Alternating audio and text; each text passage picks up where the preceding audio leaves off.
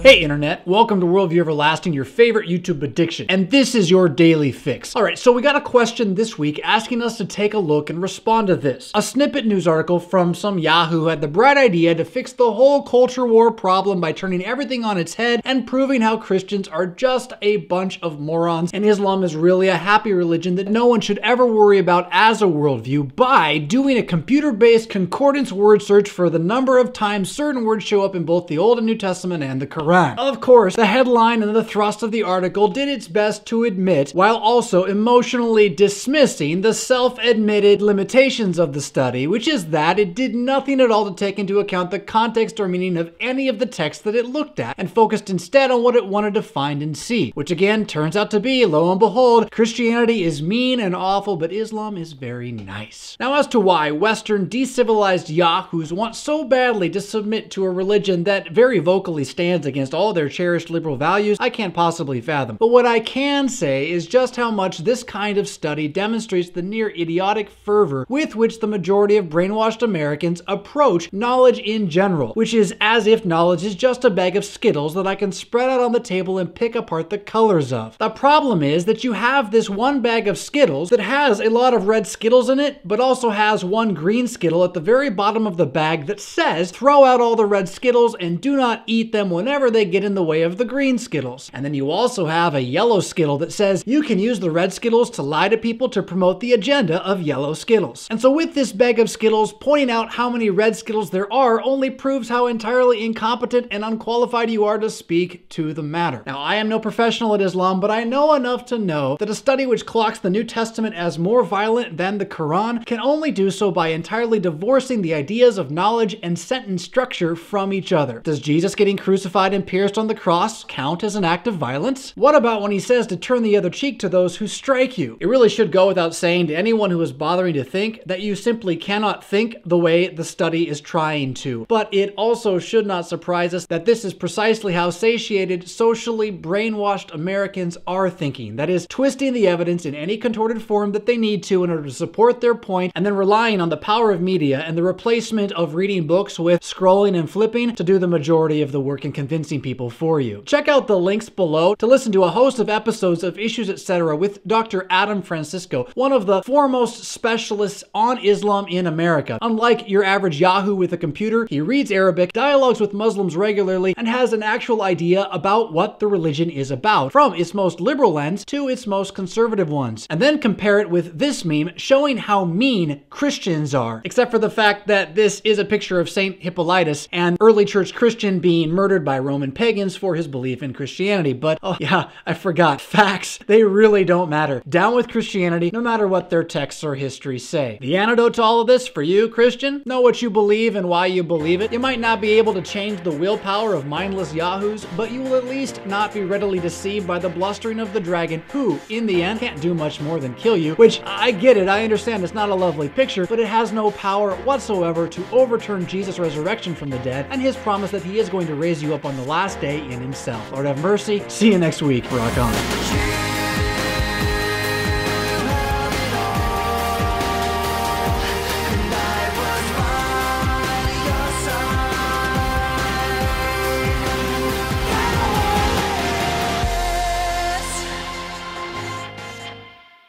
Worldview Everlasting is solid, Christian, and free because it is viewer supported. Your monthly gift of $5, $10, or $25 is the reason that we can continue to improve and expand these tools for online Christian outreach and discipleship. To make a one-time donation, sign up for the Lutheran Ninja Clan regular giving, or to find information about how to put Worldview Everlasting in your congregation's budget, click Donate Now.